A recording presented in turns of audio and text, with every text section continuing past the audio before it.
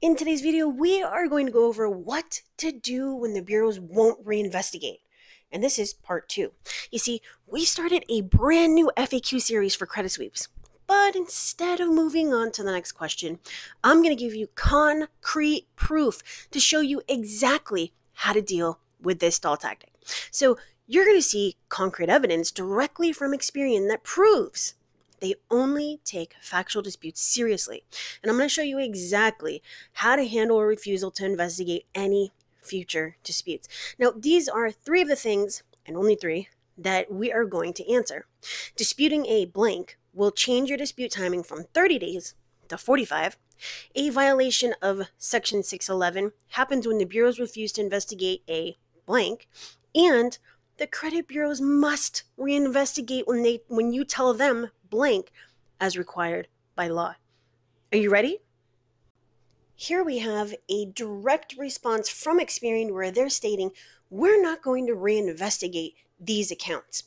And I actually had to go way back to 2015 to find this in my vault. So let's take a look and break this down. The first section is very, very clear. They reject you simply by stating that the credit grantor has verified the accuracy of the account disputed. This is basically telling you that you've reached the end of the road and to go away.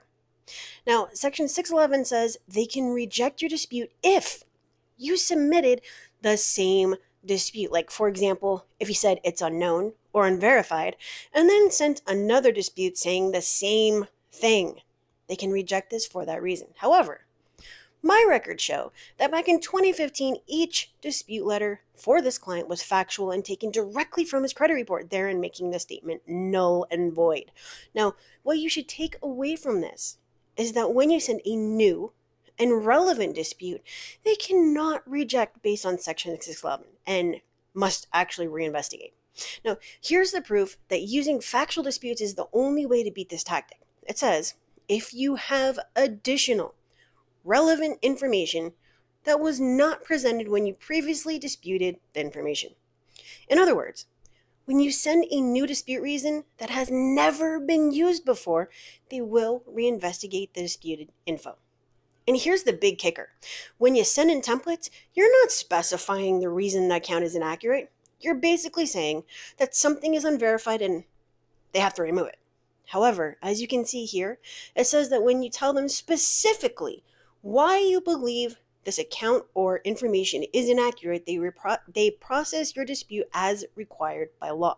Now, as I said, I've been searching for this info for years, and I basically totally forgot where I found it, and here it is. The reason you don't want to dispute annual free credit report is because it turns your 30-day investigation into a 45-day investigation. So if you want faster results, make sure to stay away from free annual reports. And here's why so many companies con consumers into signing up. This says that if the bureaus don't receive a response from the furnisher or vendor within the required period, we update the item as you have requested or delete the information. What they're not saying is that the bureaus normally respond, and when they don't, it says they did in their system. And when the creditor or vendor catches up on their paperwork, they can reinsert the accounts even though they were previously deleted. Now, the second to last thing here is what I love about using factual disputes. It says that in some instances, upon reviewing your credit file on any relevant information you have submitted to us, we are able to determine whether the disputed information should be changed or deleted without having to contact the furnisher or the vendor. Imagine sending in a dispute that says this account is unknown, or this account is not mine, or the account is unverified.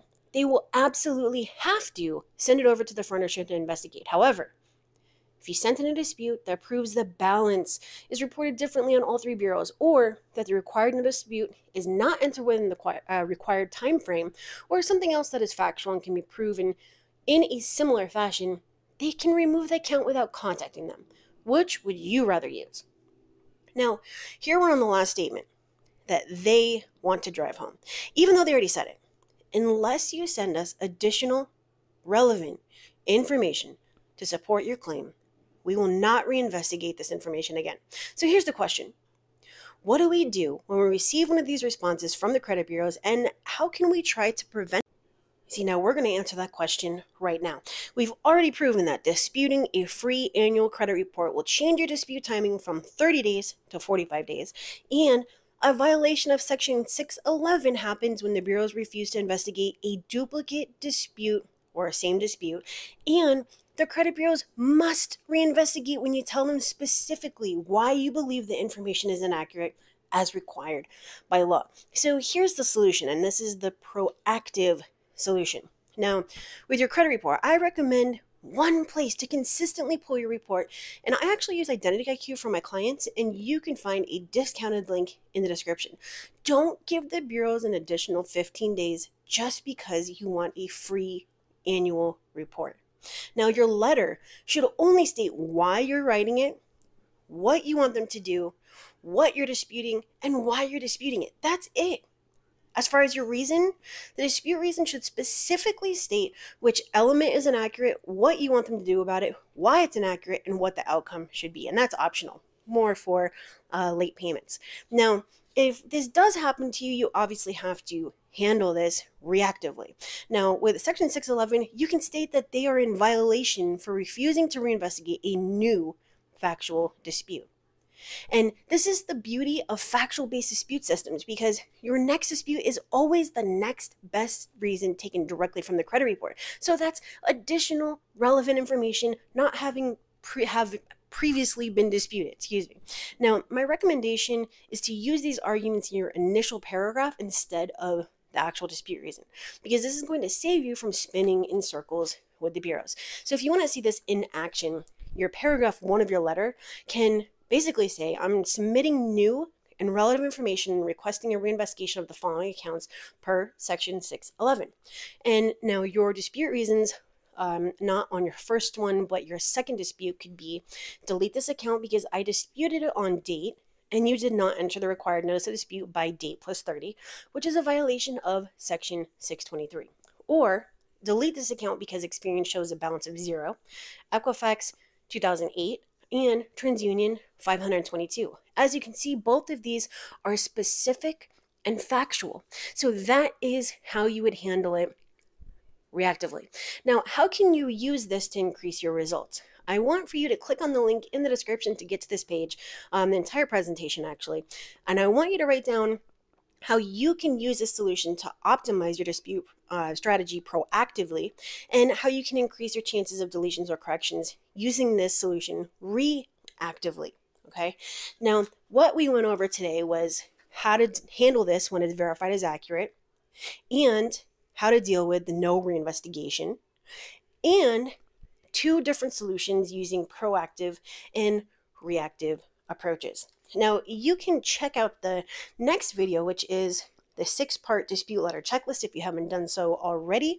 And it basically is going to help you optimize your results using this checklist. That link is also in the description, and I'm probably going to tag this on the end screen. Now that we are at the end and we've done our recap, I want to let you know that you can actually go to vault.my740.com and access a ton of awesome free content in the member vault on the subscribers hub. This will help you learn how to do factual-based disputes, or if this is just not something that you want to do yourself, that's totally cool. You can go to my740.com and schedule a call with me, and I will see if I can help. So that is it for today. Make sure to click on one of the other videos, including the 6-part dispute letter checklist that's going to help you increase